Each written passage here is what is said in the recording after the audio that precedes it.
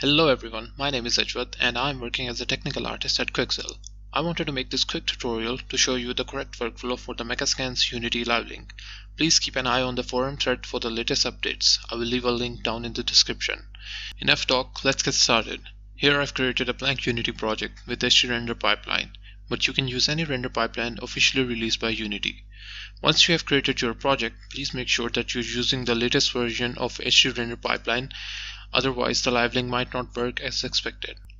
Let's jump into the bridge.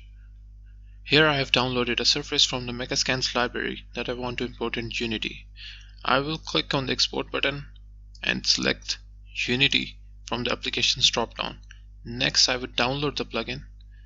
After the download is complete, open the plugin folder and you can drag and drop the plugin in the project view.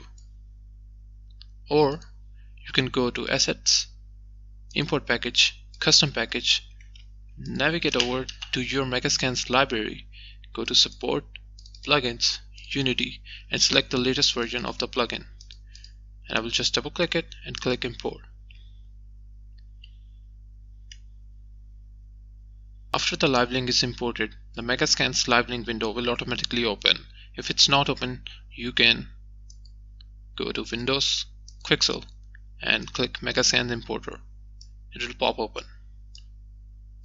I would recommend you to use the metallic workflow since it is widely supported inside Unity, and LiveLink utilities also require the metallic workflow to work properly. Make sure you enable the LiveLink checkbox before importing anything, and go back to the bridge and click Export.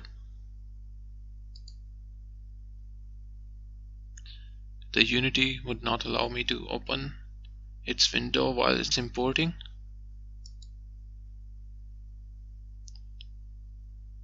So we will just wait for it to import the surface. So now it's imported. We can go create a new 3D object sphere and apply the surface to this sphere.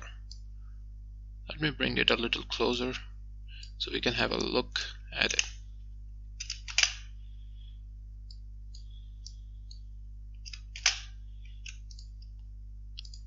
I will also import a 3D asset inside Unity.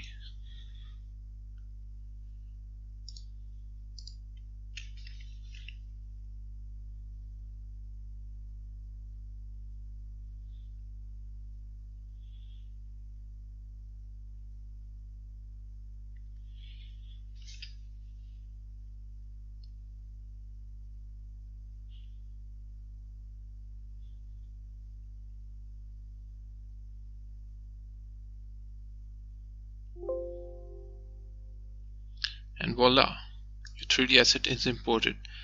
The LiveLink also created a prefab with the correct LOD setup for your project. As you can see here, as I move away from the mesh, the LODs will change. You can play with these settings to adjust them as you like.